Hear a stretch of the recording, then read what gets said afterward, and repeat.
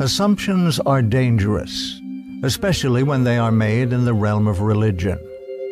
If a theological belief is based upon a faulty assumption, the religious practice will be in error.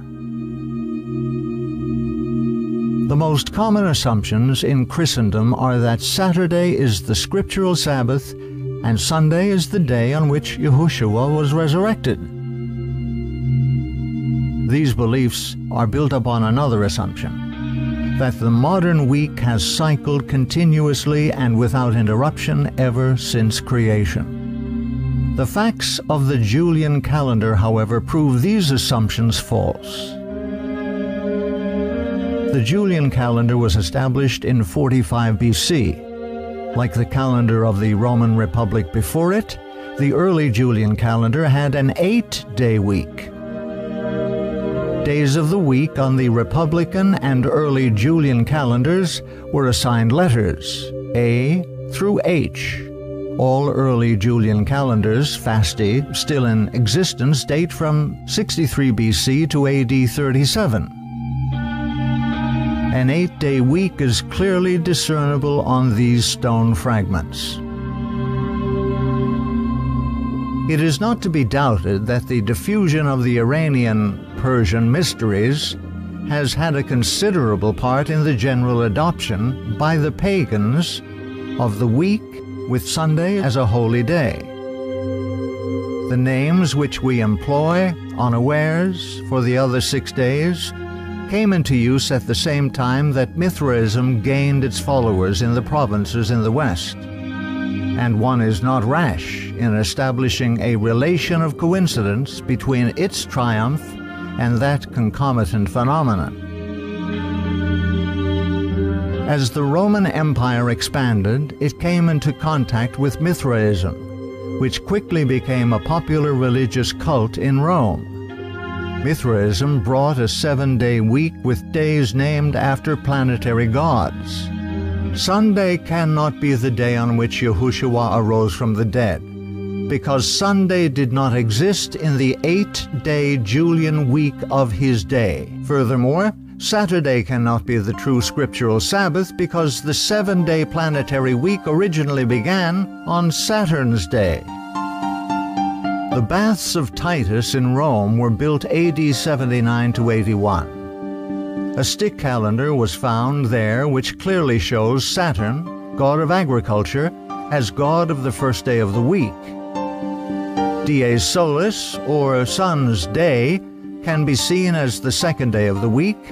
Luna, the moon goddess wearing the crescent moon as a diadem, is the third day of the week. The week ends on Venus Day, Dies Veneris, which corresponds to modern Friday, was the 7th day of the week. The pagan planetary week, like the Julian calendar that adopted it, is irreparably pagan.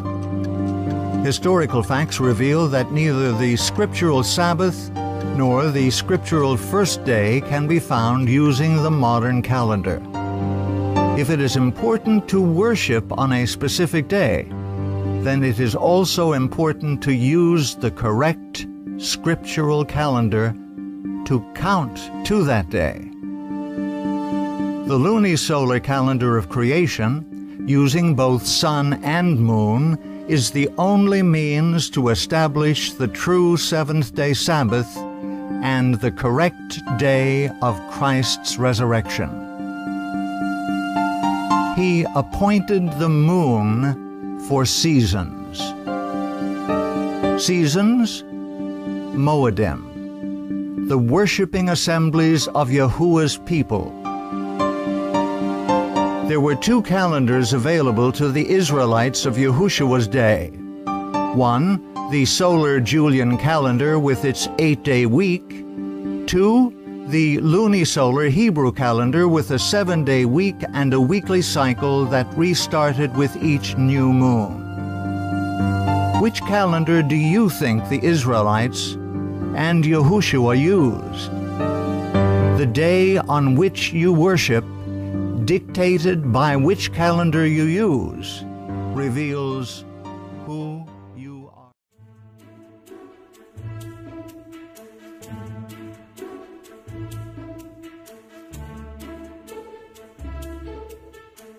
Yahuwah knows the needs of all his creatures.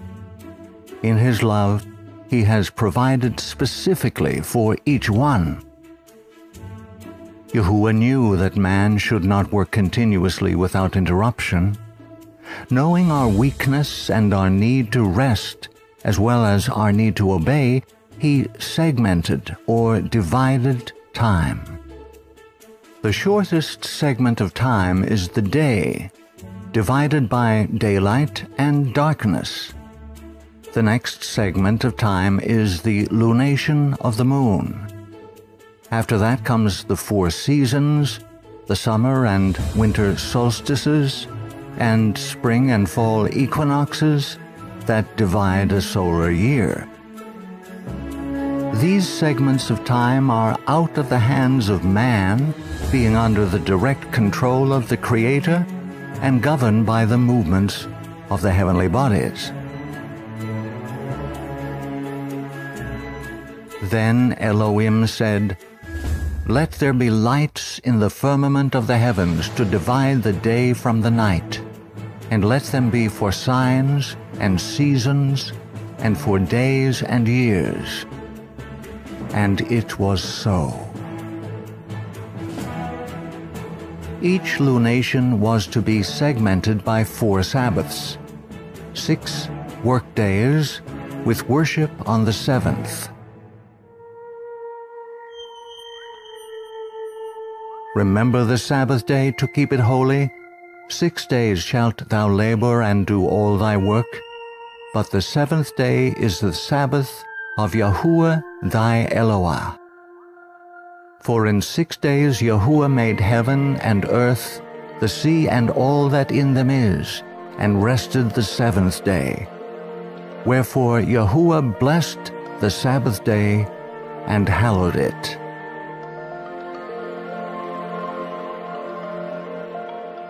Yahuwah loves liberty and desires freedom for all his children. He commanded that the lunation or month be segmented by 4 Sabbaths, but that segmentation was put into the hands of man so that man could show his allegiance to the Elohim of heaven by obedience to the 4th commandment. While the Sabbath roughly follows the phases of the moon, it is not as clear and distinct a division of time as that of the day or the month.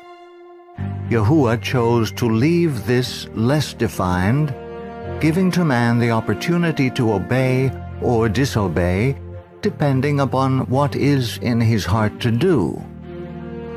Those who love their Maker and seek to honor him worship on the 7th day of the week. Their lunation is broken into 4 7-day weeks with a translation day in 30-day months. Those who wish to rebel against the clear divine command are given the freedom to do so.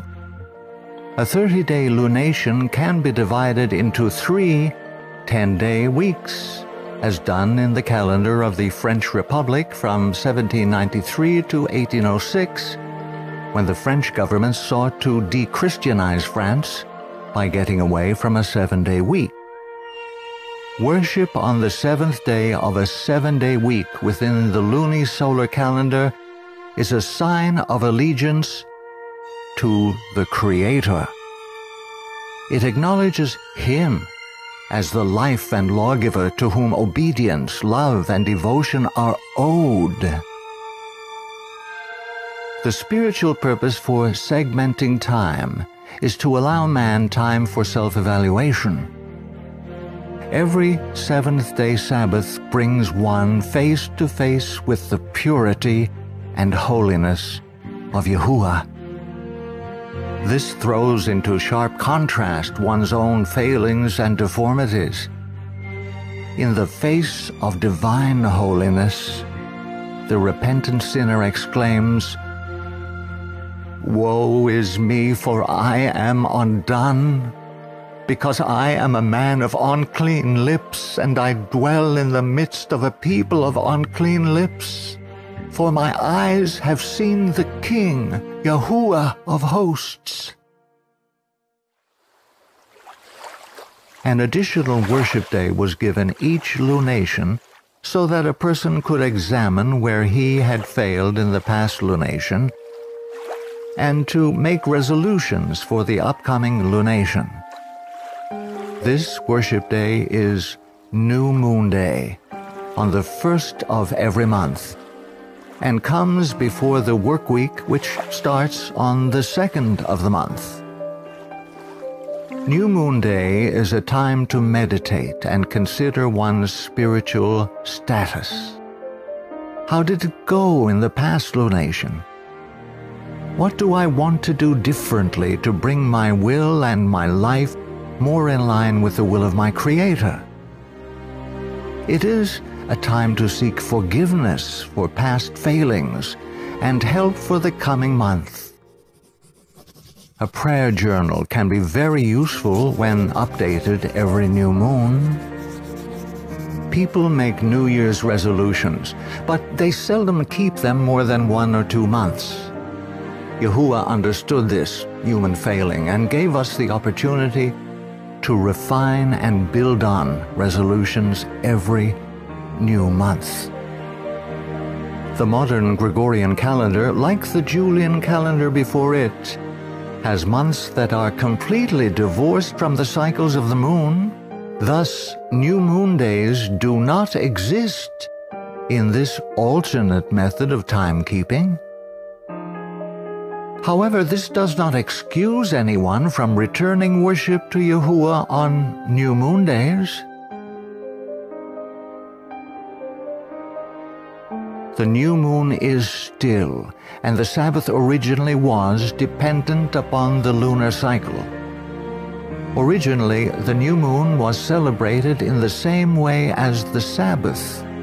Gradually, it became less important, while the Sabbath became more and more a day of religion and humanity, of religious meditation and instruction, of peace and delight of the soul. New moons are in a class of worship day all by themselves. They were times of thanksgiving and rejoicing in heaven's bounty. Anciently, there were days of feasting as well. The prohibitions against cooking on Sabbaths did not apply to new moons, and devout Israelites who fasted on other days never fasted on a new moon. Work for Yahuwah can be performed on new moons. After the tabernacle had been constructed in the wilderness, Moses assembled all of the disparate parts on a new moon. And it came to pass, in the first month in the second year, on the first day of the month, that the tabernacle was reared up. And Moses reared up the tabernacle, and fastened his sockets, and set up the boards thereof, and put in the bars thereof, and reared up his pillars. And he spread abroad the tent over the tabernacle, and put the covering of the tent above upon it, as Yahuwah commanded Moses. However, no income-generating commerce may be done. The defiant heart never appreciates the opportunities heaven has provided for time spent with the Creator. Centuries later, rebellious Israel bemoaned the lost business opportunities when Sabbaths and new moons came. When will the new moon be passed, that we may sell grain, and the Sabbath that we may trade wheat?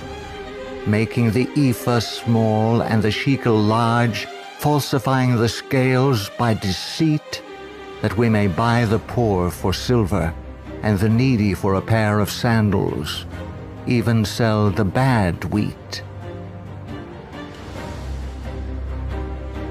Such an attitude is high treason against the government of heaven. New moons, like seventh-day Sabbaths, are times of holy convocation, and the rejection of these holy days was directly responsible for Israel's overthrow by Assyria. The very next verses state, Yahuwah has sworn by the pride of Jacob, surely I will never forget any of their works. Shall the land not tremble for this, and everyone mourn who dwells in it? While Yahuwah graciously winks at times of ignorance, knowing disobedience is treated as the rebellion that it is. Israel's worship degenerated into a form that had no spiritual value whatsoever. Yahuwah rejected Israel's worship, stating, I despise your feast days, and I will not smell in your solemn assemblies. Though ye offer me burnt offerings and your meat offerings, I will not accept them, neither will I regard the peace offerings of your fat beasts. Take thou away from me the noise of thy songs, for I will not hear the melody of thy viols. While Israel went through the motions of worshiping Yahuwah, they were in fact honoring Saturn, as had their forefathers in the wilderness at the golden calf. Yahuwah demanded, Did you offer me sacrifices and offerings in the wilderness 40 years, O house of Israel? You also carried Succoth, your king, and Kiun, your idols, the star of your gods, which you made for yourselves. Therefore I will send you into captivity beyond Damascus, says Yahuwah, whose name is Yahuwah of hosts. Kiun, another name for the god Saturn. Ancient Israel, like modern spiritual Israel, rejected Yahuwah's new moons and returned worship on Saturn's day, or Saturday. Prayer to the planets on their respective days was a part of the worship of the heavenly bodies. Such worship is not acceptable to Yahuwah. In Amos, right after denouncing them for worship of Saturn, Yahuwah declares, Woe to them that set at naught Zion, and that trust in the mountain of Samaria, ye who are approaching the evil day, who are drawing near and adopting false Sabbaths. Therefore now shall they depart into captivity. For Yahuwah has sworn by himself, saying, Because I abhor all the pride of Jacob, I will cut off his city with all who inhabit it. The same fate awaits all who cling to worship on Saturday of the modern counterfeit calendar, ignoring the obligation of observing the Sabbaths and new moons of the biblical lunisolar calendar. Worship on all the Sabbaths or rests of Yahuwah is the distinguishing mark that sets his people apart. Moreover, also I gave them my Sabbaths to be a sign between me and them, that they might know that I am Yahuwah that sanctify them. Indeed, returning worship to the Creator on Sabbaths and new moons will be one of the joys of the redeemed in the new earth throughout all eternity. For as the new heavens and the new earth which I will make shall remain before me, saith Yahuwah, so shall your seed and your name remain. And it shall come to pass that from one new moon to another, and from one Sabbath to another, shall all flesh come to worship before me, saith Yahuwah. Commit now to worshiping Yahuwah on all his holy rests, Sabbaths, new moons, and annual feasts. Untold joys await those who seek fellowship with him, in whom all the fullness of life dwells.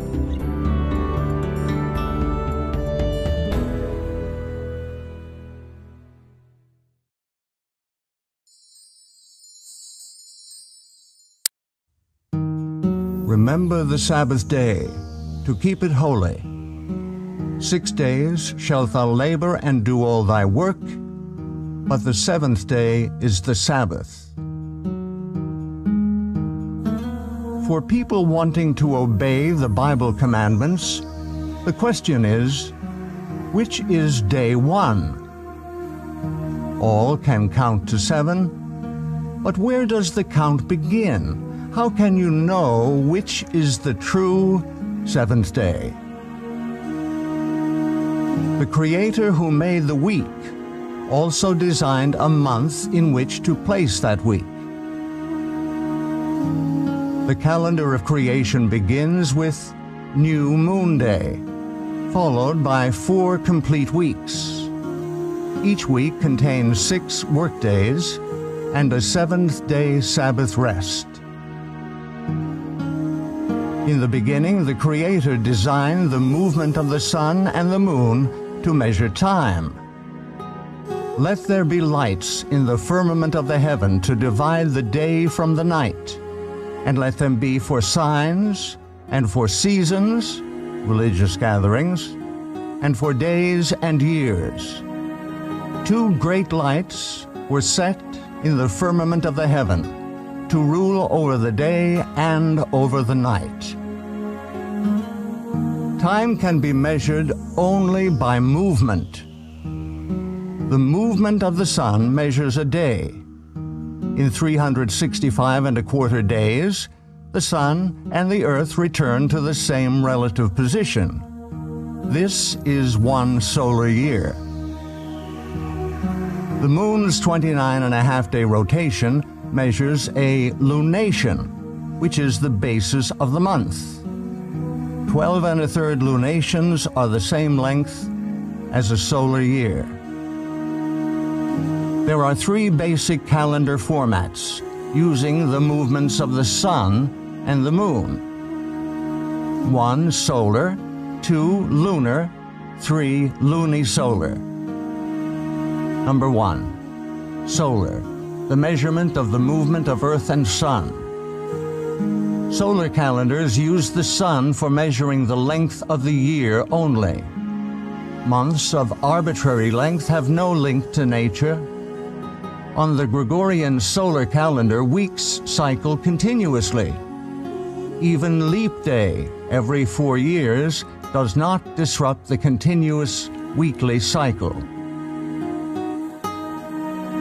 Lunar, the measurement of the moon's rotation. Lunar calendars are based strictly on the cycles of the moon. Months, which begin the first dawn after conjunction, cycle continuously without adjustment to the solar year. Because 12 lunations are 11 days shorter than a solar year, lunar months float through the seasons. Lunisolar, lunar months anchored to the solar year.